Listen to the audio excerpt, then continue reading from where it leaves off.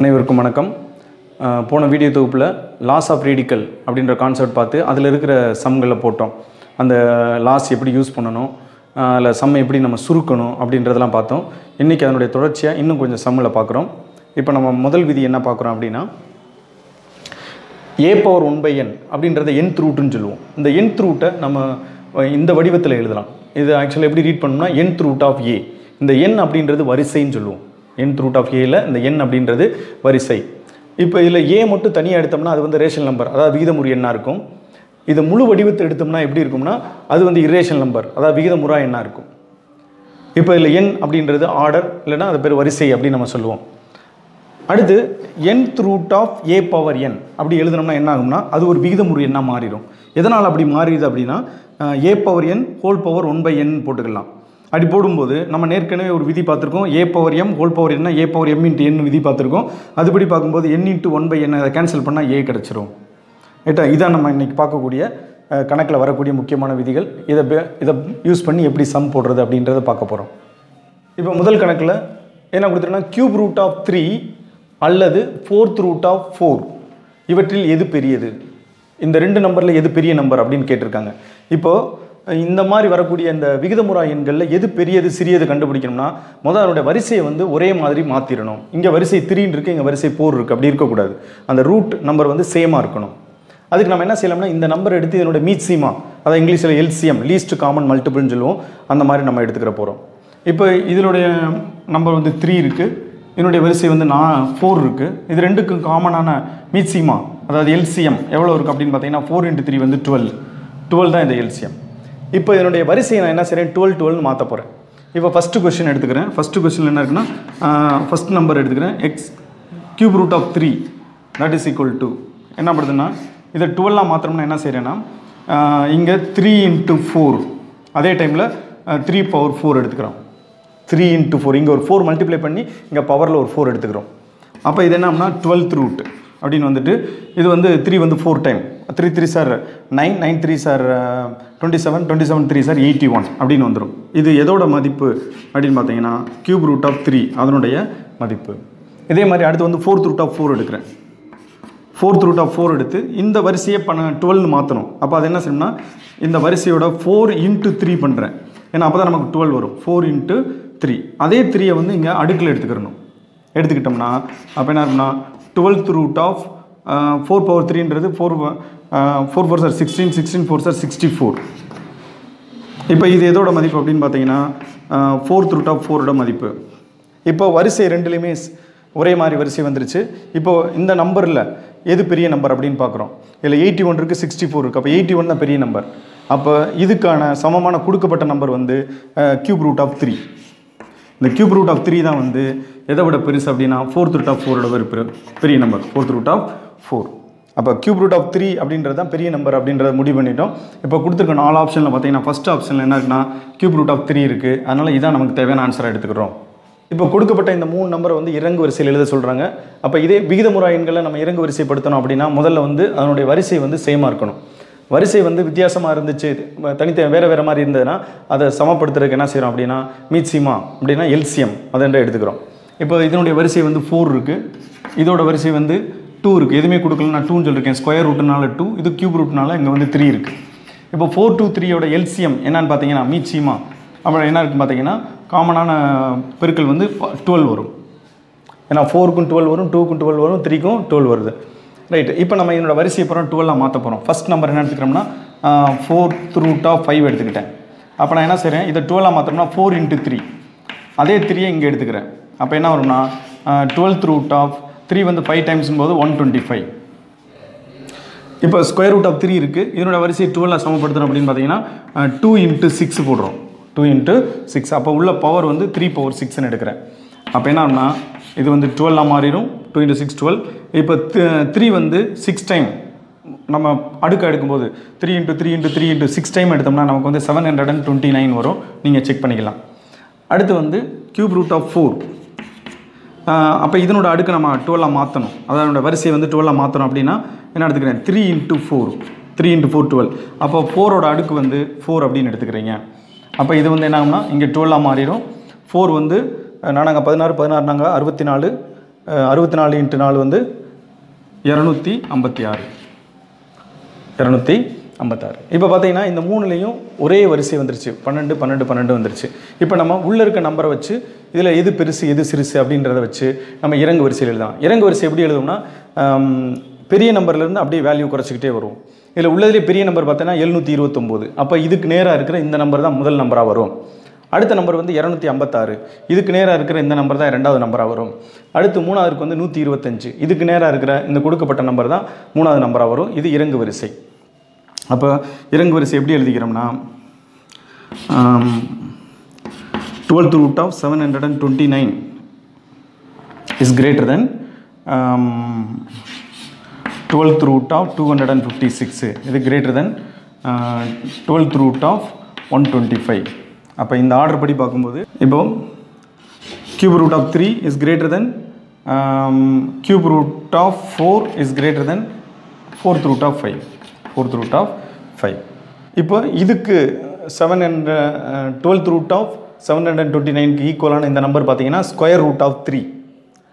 இதுக்கு அடுத்து உள்ளது வந்து 12th root of 256. இதுக்கு ஈக்குவலான நம்பர் பார்த்தீங்கன்னா cube root of 4.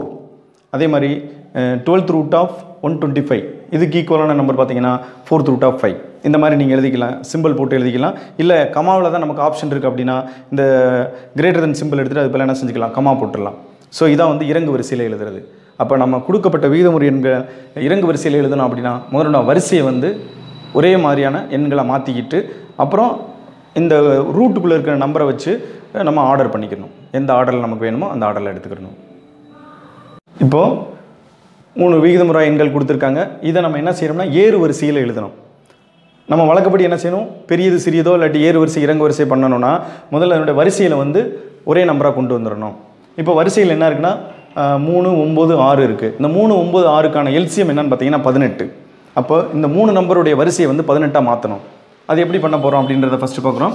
இப்போ cube root of 2 அப்படின்றதுடைய வரிசையை மாற்றணும்னா இப்போ என்ன செய்யணும், 3 × 6 18 வரும்னா 6.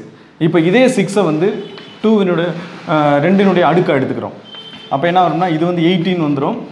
2 power 6ன்றது என்ன ஆகும், 2 4 4 8 8 16 16 32 32 32 × 2 64. அடுத்து என்ன எடுத்துக்கிறோம்னா 9th root of 4. அப்போ 9ஐ வந்து 18ஆக மாற்றணும்னா 9 × 2 பண்ணணும். அப்போ இங்கே 4 power 2ன்னு வரும். அப்போ என்ன வரும்னா இது வந்து 18. இப்போ 4 power 2 வந்து 16 வந்துடும். அதே மாதிரி அடுத்து என்ன இருக்குன்னா 6th root of 3 அப்படின்றது என்ன செய்யணும்னா 18ஆக மாற்றணும் அப்படின்னா 6 × 3. இது 3யோட பவரில் வந்து 3 எடுத்துக்கிறீங்க. அப்போ என்ன ஒன்றா 18 வந்துடும். 3 to the power 3 வந்து என்னன்னா 27. இப்போ நம்ம என்னுடைய அடுக்கில் வந்து 18ஆக மாற்றிட்டோம். எல்லாமே வந்து சரி, என்னுடைய வரிசையை வந்து 18ஆக மாற்றிட்டோம். இப்போ இதுக்குள்ளே இருக்கிற நம்பரை வச்சு பெரிய நம்பர் சிறிய நம்பர் நம்ம எடுத்துக்கலாம். 64 வந்து மேக்ஸிமம் நம்பராக இருக்குது. அதுக்கடுத்து வந்து 27 இருக்குது. தேர்ட் பிளேஸில் வந்து 16 இருக்குது. இப்போ நம்ம எழுத வேண்டியது ஏறு வரிசை. ஏறு வரிசை எப்படி எழுதணும்னா ஸ்மாலர் நம்பர்லேருந்து ஹையர் நம்பர் எழுதுவோம்.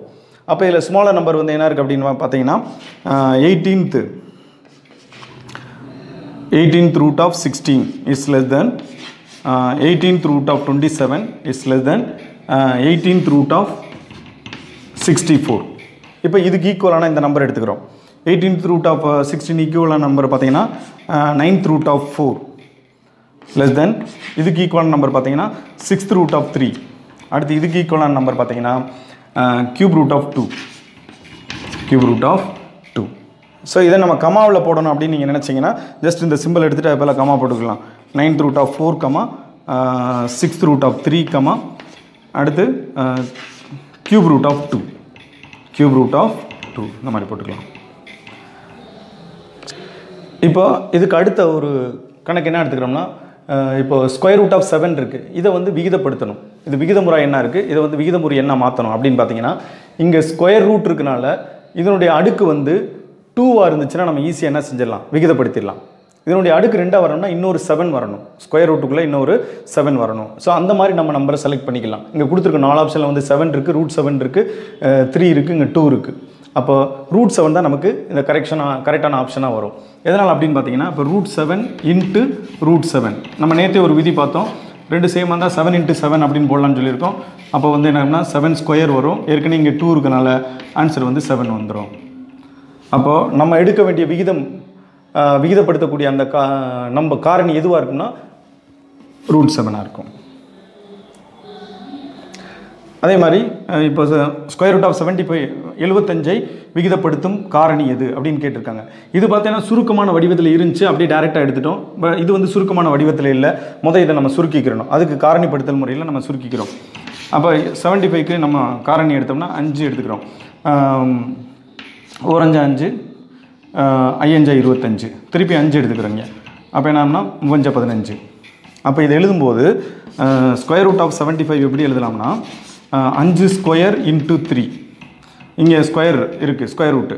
அப்போ என்னன்னா 5 நம்ம என்ன ஆகும்னா இதை ரெண்டாக ஸ்ப்ளிட் பண்ணும்போது √5 இன்ட்டு √3 இருக்கும். இப்போ வந்து என்ன இருக்குது 5 ஸ்கொயர் இருக்கனால இது வந்து 5ஆக மாறிடும். இது வந்து என்ன இருக்குன்னா √3 இருக்குது. இப்போ நமக்கு இந்த √3 தான் நமக்கு வந்து என்ன இருக்குது விகிதமுறை என்ன இருக்குது, இதை தான் நம்ம விகிதப்படுத்தணும். இதை தான் நம்ம இதுக்கான காரணி தான் நம்ம கண்டுபிடிக்கணும். அப்படின்போது இதுக்கான காரணி எதுவாக இருக்கும் அப்படின்னு பார்க்குறோம். இங்கே √5 இருக்குது, √3 இருக்குது, இங்கே √75 இருக்குது, √4 இருக்குது. அப்போ நமக்கு தேவை வந்து இன்னொரு 3 தான். அப்போ நம்ம எதை எடுத்துக்கலாம்னா √3 செலக்ட் பண்ணிக்கலாம்.